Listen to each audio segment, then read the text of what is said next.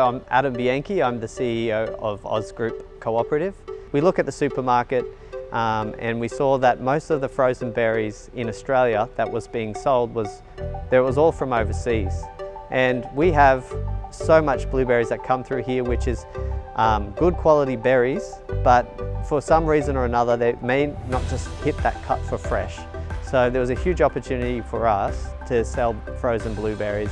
Individually quick frozen is where the freezer freezes each and every part of the surface of the product. So in this particular case, the berries, all of the skin is frozen. We've all had that situation at home where we take a bag of peas or carrots out of the fridge and we've got this huge block of frozen mass.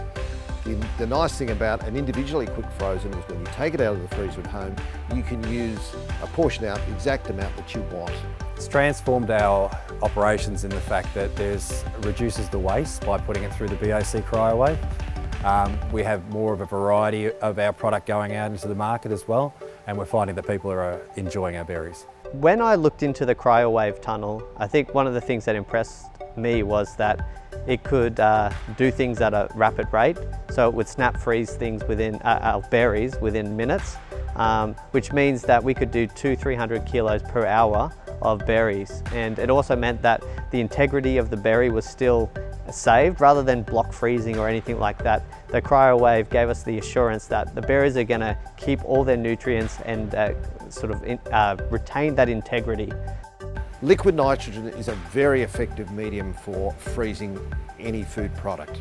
The reason for this is that the liquid nitrogen itself is minus 196. It's very cold.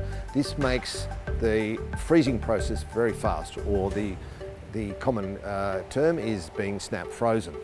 BOC has been critical through the process in terms of training, implementation of the technology. They were really helpful in terms of even just setting recipes for the CryoWave, which meant that we had options that we could just push a button and be shown how to do it. And it also gave us a comfort in terms of the safety and operation process, because there's a lot of things that go along with the nitrogen to make sure it's safe. And so having them on site and having them available has given us assurance that we're doing the right thing.